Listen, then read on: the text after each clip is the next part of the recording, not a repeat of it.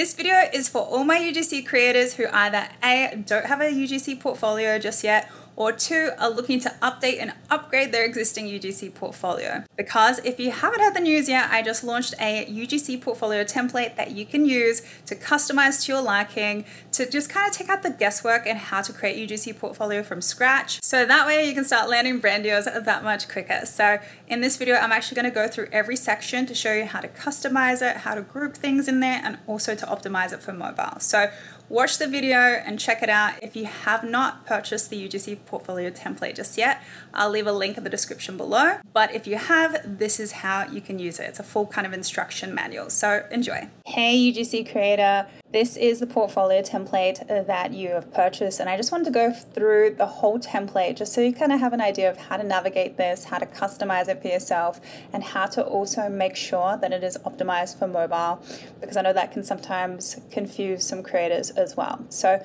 first things first, obviously you can customize your name here just by clicking on the box here. You can change the fonts. The fonts will pop up here on your left, so you can make it according to your branding here as well. And then what you can do as well with these icons, you can actually link them to your social media channels. So you'll just hit the 3 dots here for more, and you'll just link it accordingly. And this is where you'll put in your link to, say, your TikTok, to your Instagram, to your Twitter, whatever. Same thing with email. You can do that, and you can actually link your email in here as well if you prefer, or also you can put your email like right next to it as well. It's kind of why I left it both like that. Location, you just put whatever city that you're living in. Pretty simple stuff. Now, to make sure that things get optimized for mobile, especially in this top half, I'm just going to go section by section. What I like to do is I like to group things, because that way Canva can then recognize what needs to be grouped together to format it properly for your mobile device. So I usually bring these two together. So it'll be your title, so your name and your subtitle here, and you'll just highlight both of them, and then you'll just click group. And then for any reason that you need to change anything here, you can just click back on the box and you can ungroup them. But I like to keep it in groups wherever I can, of course, for mobile. I would also do the same thing for these icons. I would make sure that they're a group as well. And kind of just as you're editing through this portfolio, you can also go up to preview as you're doing this, just to make sure you're on the right track. And here you'll have the 2 icons. I can move myself here. You have resize for mobile here, and then you can obviously see it, what it will look like on computer, but on desktop I should say. And then you have the mobile phone here, and this is kind of what it will show up as for your mobile version of this all. Now if you want to do things like center this, you should be able to do that as well when it comes to, one sec, here we go. You can just also center it here in your alignment. So again, we'll ungroup it, and then you can center it, and then you can also follow this to kind of come in here as well if you prefer.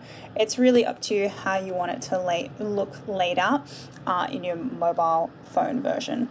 Now down here, what I like to do in our second category is the video examples in each category. So here, instead of saying video examples, you can say video examples. But what I also like to say is, like, say if these are just wellness videos, I would just write wellness up the top here, right? And then what I would actually do for this as the title, I would go back into the 3 dots and I would lock it, because then that will help keep that centered on mobile. Or you can also go to this padlock up here as well. I'm just going to X out of it because this is the actual template that I sell, so I don't want to mess anything up. And so when it comes down to these videos, so obviously you will take out whatever's already in here as these placeholders. You'll just click on the mobile phone itself, not like that. We'll ungroup them first because I've grouped them. See how everything's grouped together. So we'll click on the mobile phone, and then we'll delete whatever's inside of that mobile phone. So then that way you can actually go to your own uploads and then drag in the video that you want to put in here. Again, I'm just going to X out of that so I don't mess up my template here. And so in order for all of this to kind of show up on mobile, obviously you want to have the phone, and then you want to have like this description underneath the ad or organic video. You'll write ad for X brand. or organic video for X brand, or you can just say the brand name here. And then you can write, a small little brief of like what this video was. It was a product demonstration, ASMR, whatever. You can group them like this by highlighting them all, and then that's locked in as one group. I think what I actually had was everything grouped as a whole, because then again, when we go to preview, it should, fingers crossed that I did it right, it will come up as your video example, so wellness, and then perfect. See, so you'll have your mobile phone with the video, and then you'll have the description of the ad or the brand name, and then what type of video it is, and it'll all pertain to each mobile phone example here. And the same thing will happen in that second category that I've put in there for you. Now, I'm hoping that makes sense. Just honestly, when it comes to making it, visually appealing for mobile, we want to work with groups, and that's why I've grouped a lot of things here. If you do need extra space in one certain section, you can actually like press on the background of this section, which is really cool. I learned something new the other day too. And you can actually drag this to make it longer or shorter if you need it as well. So I'm just gonna, backspace on that one. And then obviously we have the second section with the video examples again, because we want to have usually anywhere from like 5 to 12 videos in our portfolio. We don't want to overload it because most brands aren't going to watch everything, but 5 to 12, pretty good sweet spot. Okay, so now we're going into UGC photography. To my recollection, I don't think I did anything here as far as grouping, because sometimes Canva can just like understand what needs to be done as far as the layout on the mobile format. But what you can also do is you can group these as well, so then that way that ends up being one big group on your mobile phone version. This will look exactly how it does look on desktop though.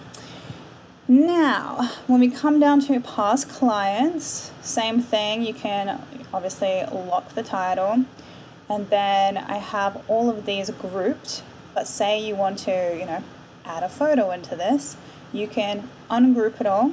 So in that way you can work with each one of these spaces individually, and until, obviously you've finished that, you've filled it up with your brand logos, then you can group it back up again. So all you would have to do is just highlight them all and click group. I wrote brand logo under here because you can write the brand name, or you can actually delete these. It doesn't really, matter which way you go. Logos tend to look really nice, that's why I left that there. And then as far as these, I've kind of left them separate because usually on mobile version, it ends up looking okay.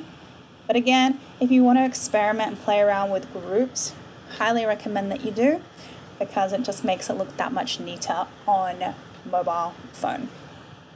These ones obviously are kind of grouped as a whole here, just so then that way when you do your brand name, you do your analytics that you would drag into here. This is actually something that, I'll just ungroup it so you can see. You can actually just get a screenshot of some analytics and just drag them in. This isn't gonna like lock into any kind of grid like these ones, because it's not really a photo. So you can just replace the this little placeholder with just the screenshot. And then once you're finished, just group it back up again, and then it's gonna look sweet on your mobile version.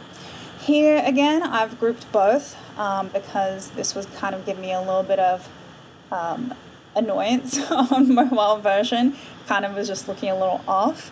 So again, if you want to work on just a particular section, just ungroup it, and then you can, play around with here. You can maybe center it if you want to, or keep it to the right. Not a big deal. And then when you're finished again, just group them up so that way they can lock in, and then Canva understands what it's supposed to look like on the mobile version once again.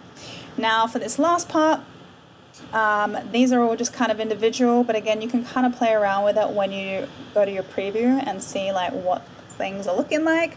If you need to group anything, again, you'll just have to highlight them and group them. And then for these, obviously for your email, you would just pop in your email in here. You can obviously delete this, and then you can also say like, change the sizing based on whatever size you want here as well. So I'm just going to go backspace all the way. Perfect. And then again, for your social media links, you can just link them down here once again. If the brand ends up going down here and they don't want to scroll back up to the top to find your information. So I'm just going to show you what it all looks like on mobile, because that's obviously the most important. So again, this is all locked in, this is all grouped in. It looks really nice and clean. It's all you really want when it comes to your portfolio, just as long as it looks clean for the brand to see what you're doing as far as your work. This is gonna look empty for right now because we don't have any photos there, but as soon as we do, you'll see them all pop up kind of like in a row of 2 or column of 2, and the brand logo stuff won't be as complicated there, like all messy like that. And then same with the screenshots here. And then obviously you can see the services provided. If you want to make that centered, you can also do that as you're editing. But everything else looks pretty nice and neat. So I love that. That looks really good. I'll just go back up to the top. And then one last thing, you can just like check it out, see what it would look like on a desktop. Because sometimes these brands are probably going to be at their desk working away, and they'll probably open it up on their desktop too. So you can kind of just see both versions. I think both are important. And both look really nice there. So hopefully that was a quick, easy tutorial on how to navigate this UGC template portfolio, or UGC portfolio template, because I know sometimes it can get a little complicated, but I hope this made it a little bit easier and answered some of your questions. So I'm wishing you all the best, and I really hope you enjoy working with this template.